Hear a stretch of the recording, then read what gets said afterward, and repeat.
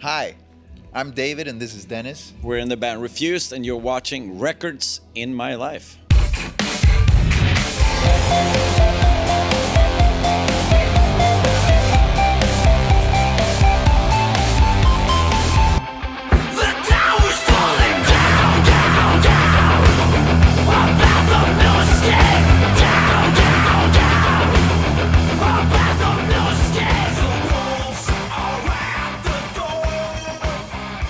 Guys, thank you so much for being on the show. Thank you for having us. So tell us a bit about your record, who you worked with, where you made it. Our record, this one that we just made. Your current release. Well, Oh God, we starting to sweat just thinking about it. yeah. Well, we did it ourselves. So David and Chris produced it, and we recorded in just random studios around Sweden. With friends. No, basically. not random studios. Well, not random, Very but specific. No. Very specific, Yeah. but small studios in Sweden. We started with out friends. in this one spot in Gotland, off the coast of Sweden, where Ingmar Bergman famously lived. Because Matthias, our guitar player, had a young daughter at that time, so we figured it'd be nice if he was close to home. But we started out there and recorded on tape, and then after that it sort of spread out, so we did different things in different studios. Yeah, but it was very the last record we did before that, we went to LA for 6 weeks and nice. worked with a American producer and so on and so forth. So I mean, it was a huge contrast to do it ourselves basically, and kind of take back that sort of control. And I think it's also like a dialectical sort of reaction to you do something and then the next time, okay, so we did that and now we're going to do it this way. So who knows what the next record would be like. So what's your favorite song off the new record, or which one are you most proud of? For me, it's a song called "Turn the Cross," which I think is the best piece of music that we've ever recorded. On the cross, upside down. Or I'm going so far as to say I know it is. But it's an amazing piece that Chris wrote. Yeah, it's when you. It's also it's favorite of mine. Malfire is my favorite song. I think it's the most fun to play live, and it's a really great song. But I think that when you start writing new music, you need that key song to sort of guide you into the new creative process. And Turn Across was one of the first songs written. So when I heard the demo for that song, I was like, all right, this is going to be great. So it's like, it was one of those songs that kind of guided us into the record, what the record became. You've written a lot of political songs, and we live in, unfortunately, there's a lot of political turmoil, obviously, these days. What's a good record? A good record to, protest record or to educate people on politics. Right. Something that'll help. Something that will get people to stand up and change the system, go out and vote, make a difference. I've been trying to make that record for my entire life. I know.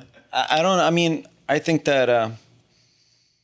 For me, it's been a couple of different records over the years. I mean, discovering the Dead Kennedys was one of those bands that kind of got me into politics, and the way they approach politics is like, humorous and kind of ironic, but also really smart.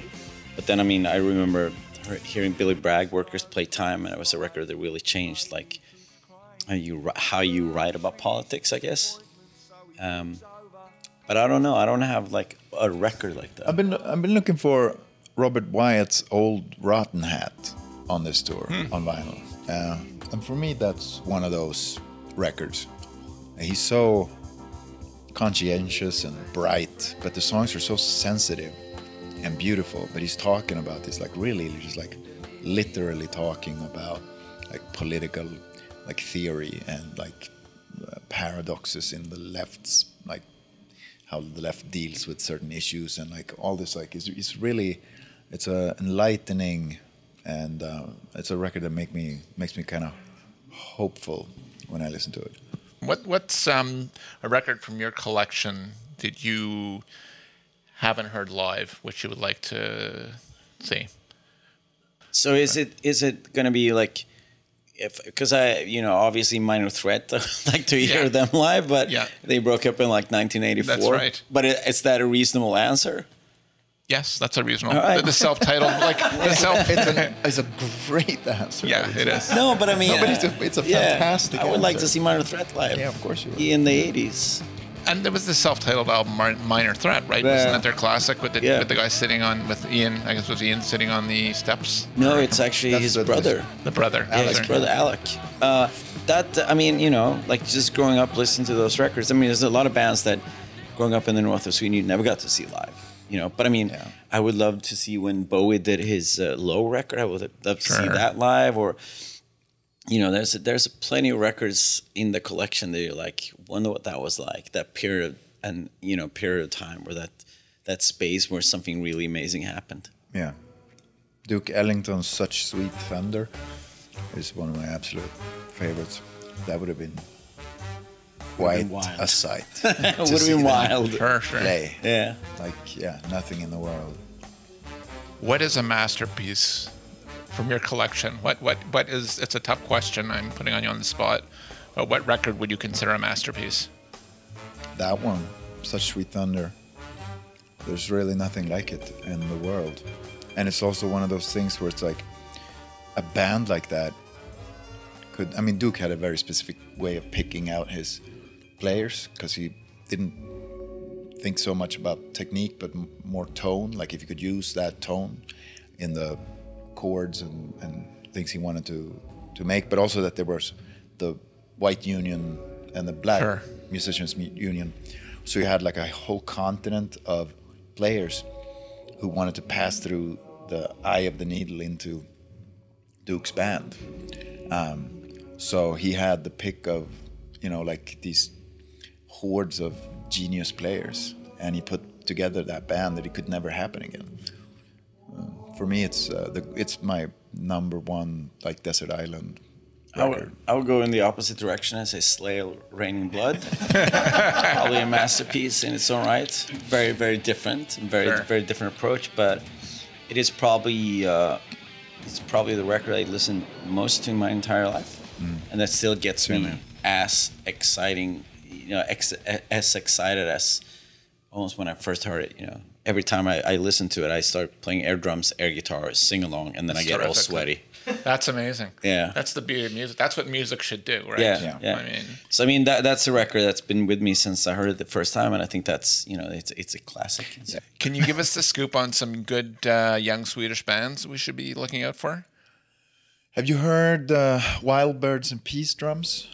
I haven't. They're not that young anymore. No, but they are a strangely well kept secret. They made a record a couple of years ago called Rhythm, which is absolutely. I could basically guarantee that you will be blown away. They're a duo, a married couple.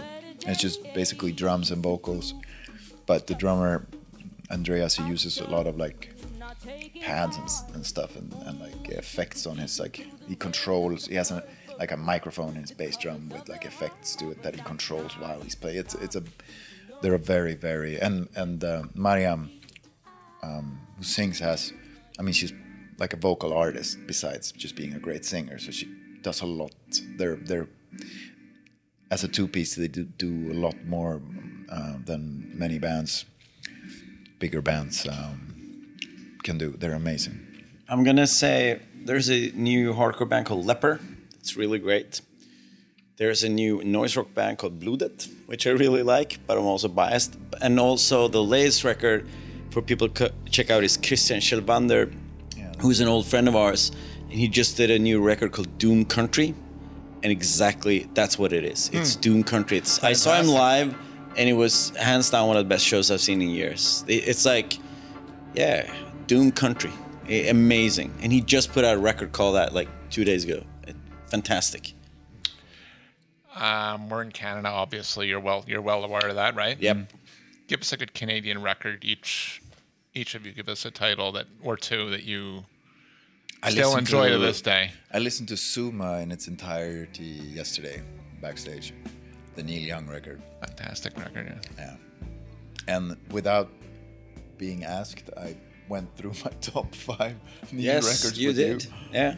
'Cause I I sort had of to felt like- endure the top 5 Neil conversation yesterday.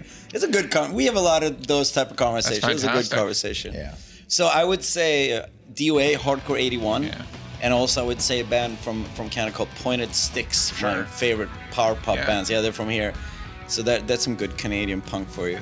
I'll give you a tiny piece of trivia that Pointed Sticks were in a film. I don't know if it was directed by Dennis Out of Blue Hopper. Oh, with you know. Dennis Hopper. God, of course. You know, I'm trying to like Yeah. impress you. I know. I know Stuff. I have the movie. Before I can even finish the sentence.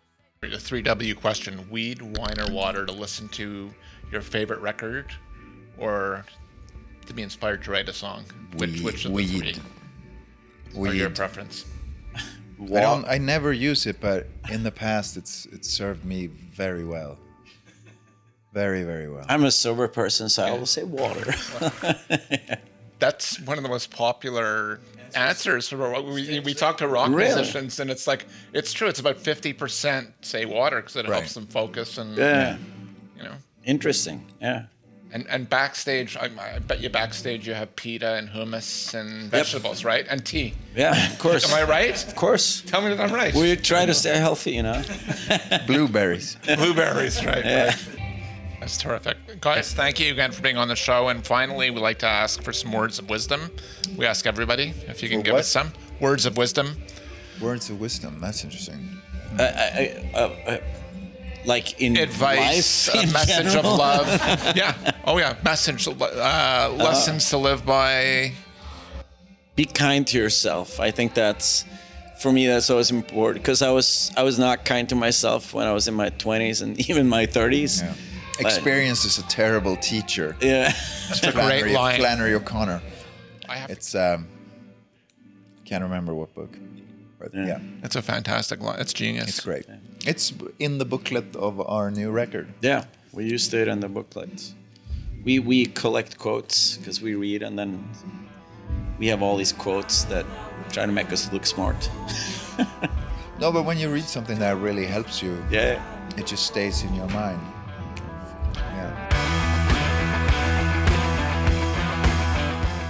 Hi, I'm Mark Henning, the other half of Records in My Life. Love it that you made it to the end of the video. Please leave us a comment, leave us a thumbs up, and subscribe. If you really dug the show, we'd love it if you'd consider supporting us over at patreon.com/RIMLTV. Cheers and see you next week.